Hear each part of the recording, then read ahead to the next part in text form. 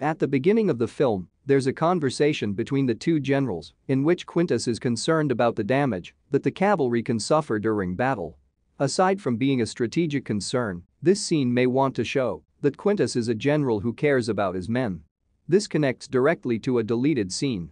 In this scene, which takes place after Maximus reveals his identity to Commodus, the emperor interrogates two soldiers in front of Quintus and his praetorians. It is revealed that these soldiers were the ones who found the bodies of the praetorians who were to take care of Maximus. These soldiers thought that the praetorians had been attacked by the barbarians, not by Maximus. Quintus insists that they are good soldiers, loyal to the emperor, and that they do not deserve to be punished.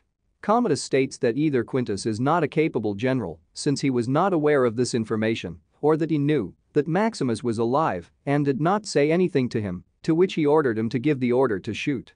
Quintus didn't like using his soldiers as scapegoats. So in the end, when justice depended on a duel between two men, one of whom was a cruel despot, he made the decision that Commodus should not be favored with this advantage.